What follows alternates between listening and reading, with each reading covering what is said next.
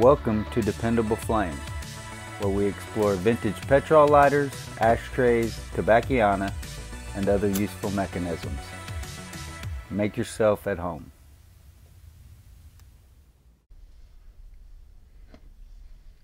Today we are going to replace the wick and wadding in this vintage petrol lighter insert.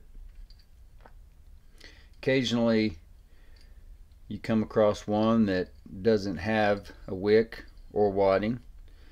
More often I come across one that is the wick or wadding is just so old and dirty that I don't want to deal with it. So in that case, and I get questions all the time about what can I use instead, what kind of wick to use in a lighter, and what kind of wadding, what can I use instead of the rayon or cotton wadding that was in there. So all these questions and everything that we go over in this video will pretty much apply to any kind of petrol lighter. As you'll see, we're not going to need a wire lead wick. It's not the kind that I'm going to use. It's not the kind that I want to put in here. But if that was your choice, you could certainly have a wire lead wick inserted in here and installed quickly. And there wouldn't be anything wrong with that if that's your wick of choice, if that's the way you choose to do it. You can also use a Ronson D-Light. Those old wicks are still available there on eBay. And I have a video where I show you how to tie a wire on there. And very simple, very easy to get one of those in there. But for what we're going to do today, we're going to use the Zippo type copper braided wick, and I'm not sure, this insert is a little bit different. The rivet that's holding that cam in place is also the hole that the wick is going to come through, and I could be wrong, but it looks smaller on the bottom than it does the top. And I tried to spin one through there a few minutes ago and it wouldn't just go right through like they do sometimes. So we'll see. I'm going to get this twisted down.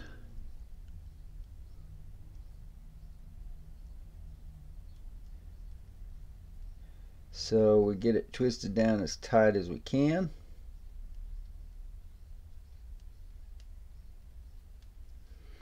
And then I will usually trim that into as tight a V or point as I can.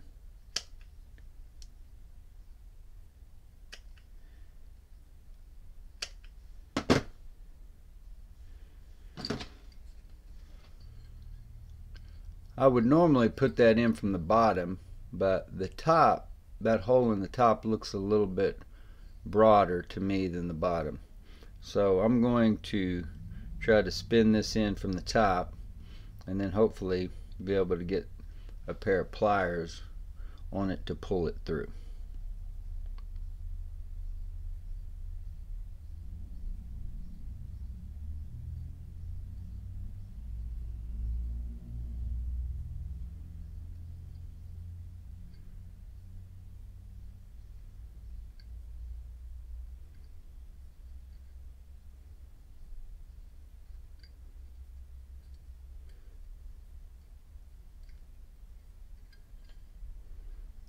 Okay, as you can see, we got it on through there. We'll go ahead and pull that through where we want it. If you enjoy watching videos about repairing old petrol lighters, ashtrays, tobacciana, and other useful mechanisms, please subscribe to the channel. Please like the video that you're watching. Tell your friends about the channel. Hit the share button. Send that link off in a text. post it on social media, send it in an email, however it is that you communicate with folks nowadays, and let them get a look at it for themselves. You can leave any comments or questions below the video. We would also appreciate it if you would follow and like us across all the social media platforms. That'll be Facebook, Twitter, Pinterest, and of course eBay, Dependable Flame or dependableflame.com.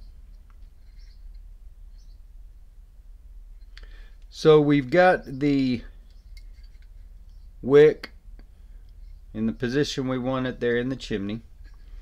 We'll go ahead and take a screwdriver and bend our wick a little bit. Bend it up against the top so that we can get the wadding in, and then we'll fold the wick around that as we go. Now, regular old cotton balls like everybody has in their house, those will work just fine. And generally, in this type of lighter, 2 or 3 of those would be enough. I also have this organic cotton coil that I buy off of Amazon,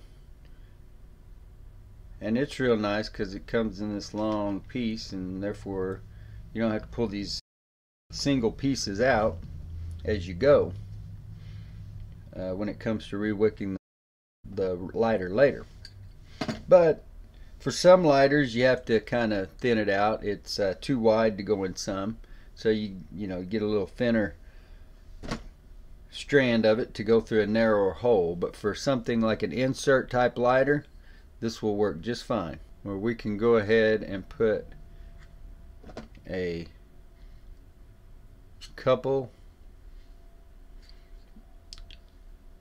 of layers of cotton, and then we fold the wick in.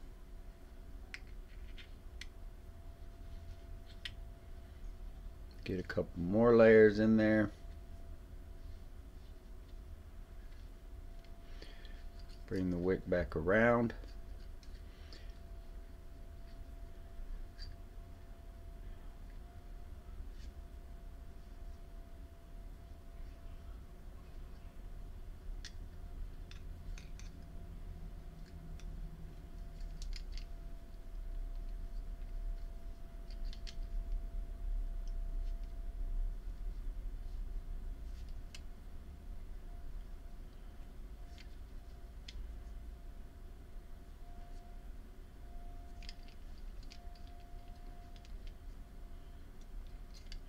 So, you may not always be able to fabricate a felt pad to put back over there, but a lot of the cheaper lighters, they don't really have much of a felt pad on there anyway. That was the case with this one.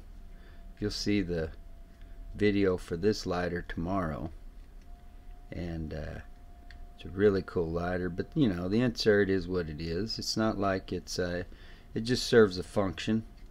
And so maybe it's not as aesthetically pleasing as some other lighters that have a fill screw or plate on the bottom and all that kind of thing.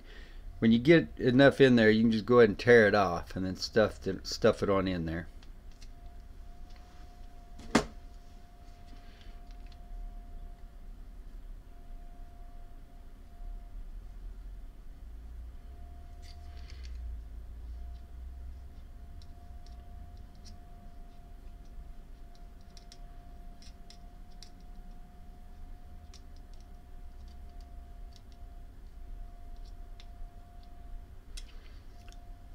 So that is re-wicking and replacing the wadding in an insert style petrol lighter. The materials that have been shown here could be used in other type petrol lighters. So this is all useful information for any kind of petrol lighter that you may have to use or work on. As I said, I've shown you the other kind of wicks and the other materials you may need here. But that's packed back in there nice and tight.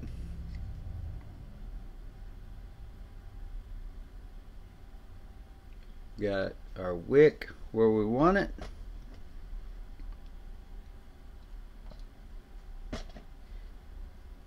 Flint and the flint spring screw.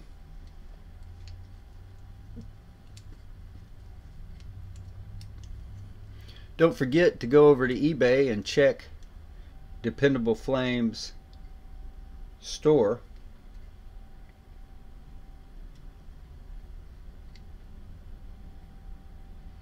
We have 3 auctions a month where they start at a penny. Charity gets 100% of the proceeds of the auction and you get the lighter.